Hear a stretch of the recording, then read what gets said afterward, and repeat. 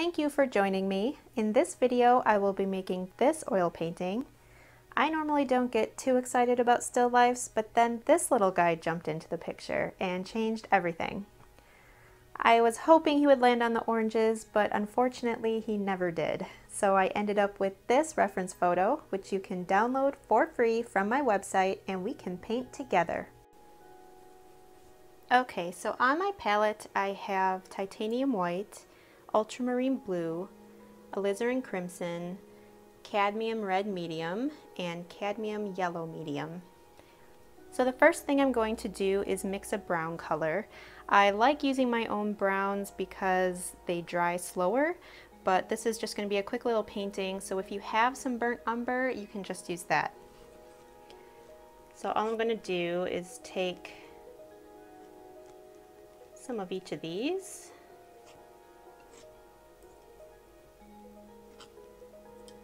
and mix them together.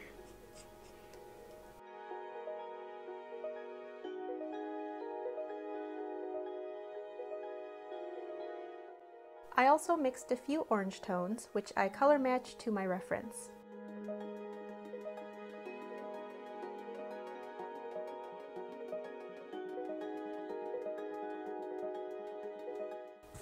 So here I've just lightly sketched my composition, just the outlines in number 2 pencil, and let's get started.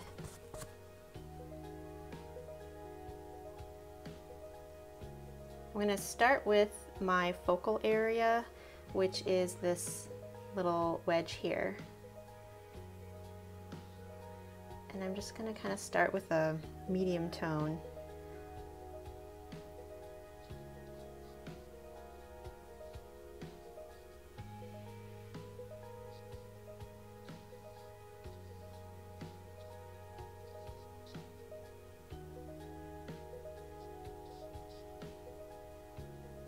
So normally I like to work on a toned or tinted surface. That's why my palette paper is gray. That orange looks so much darker to me than it does on the palette, but I know that it's right because I already color matched it to my reference photo. The best thing to do here is just get the middle tones down and cover all of that white as quickly as possible, using the biggest brushes that you can get away with.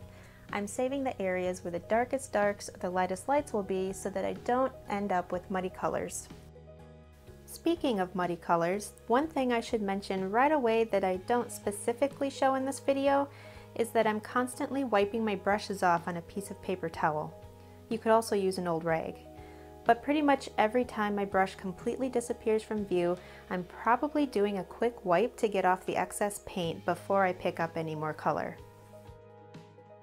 For the brown tabletop, I'm really varying my colors and doing some spontaneous color mixing.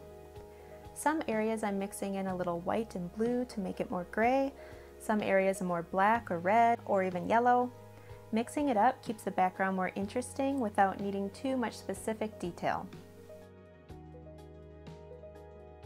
So here I'm finally putting in the shadow, which is a black color made by mixing ultramarine blue with the burnt umber that I had mixed.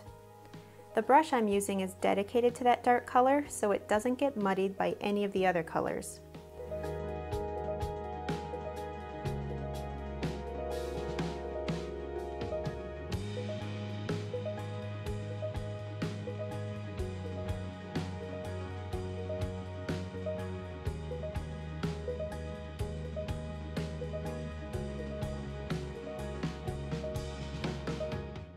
I really enjoyed painting this little bee. I'm using my smallest brushes. I'm using 3 little brushes in fact, one for the darkest color, one for the middle tones of brown and orange, and one for the yellowish white highlights. When painting something like this, I think it's important to resist the temptation to zoom in on the reference photo, if you can help it. When painting something small or far away, you want just barely enough detail where you can tell what it is, but not too much or it just won't look right. We're not looking at it under a microscope after all. Also, we just really aren't far enough along in this painting to get bogged down in details just yet. So try to keep things fast and loose at first and look at the painting as a whole. Step away and look at it from a distance every now and then. It really helps.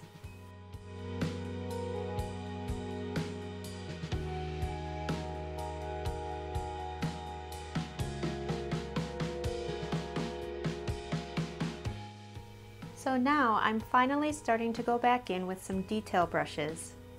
I also start to blend and soften the edges of these oranges. I'll slow it down here for a minute. On that top edge of the orange, I'm loading my brush with the highlight color and then pulling the lighter color up into that dark shadow area. Then I wipe off my brush before I pick up any more paint. This makes a nice soft edge. Another technique for a soft edge is to slightly overlap your brush strokes. So maybe you've noticed I'm not using any solvents or mediums, not even a single drop of extra oil. I wanted to show that you don't need a ton of supplies or complicated techniques to get started with oil painting. For this painting, I only used 5 colors and I didn't even prep my painting surface in any way other than quickly sketching out the composition beforehand. I'm painting this on Strathmore 400 series oil painting paper, but you could use any pre-prepared surface, like a store-bought canvas panel that's already been gessoed, for example. You could also paint right in your sketchbook if you have some gesso or something to seal the paper with. As for brushes, I mostly use number 4 and number 6 brushes here. They are flats and they're kind of a medium stiffness.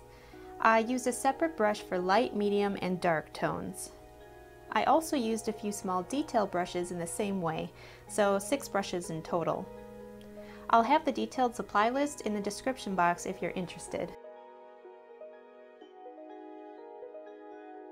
Again, with this orange wedge, just softening those edges and refining the details. You'll notice I'm not putting in every single last detail. I'm trying to put just enough in to suggest that there's more detail. So this painting took me 2 hours, which is why I time-lapsed it. Let me know if you really want the real-time footage. I could try to make it available somewhere, but the point of this isn't to make you paint just like me, but to give you a general idea of how I approach this painting, especially if you're new to oil painting and just not sure where to start. I'm hoping to make some actual real-time tutorials in the near future, something easy that can be done in under an hour or so. So make sure you're subscribed to my channel so you don't miss those.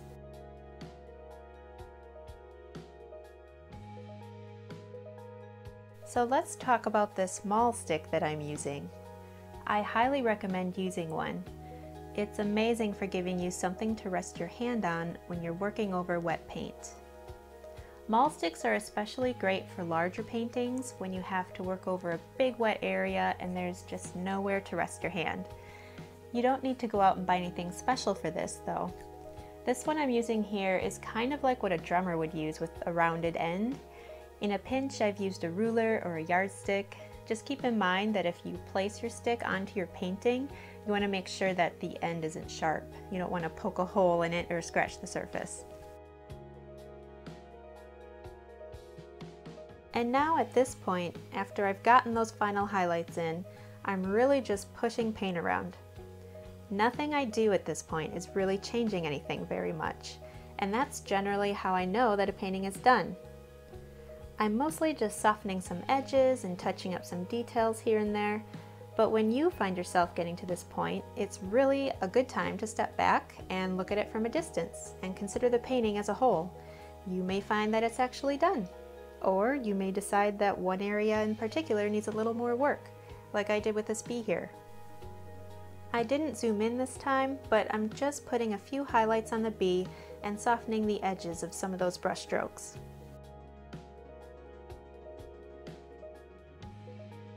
And now for the final reveal. Well, I hope you enjoyed this little painting. I know I did. If you painted along with me, let me know how it turned out. You can comment below, tag me or message me on Instagram, or email me through my website. I'd love to know how it went for you. Thank you so much for watching and painting with me. Don't forget to hit like and subscribe, and I'll see you next time.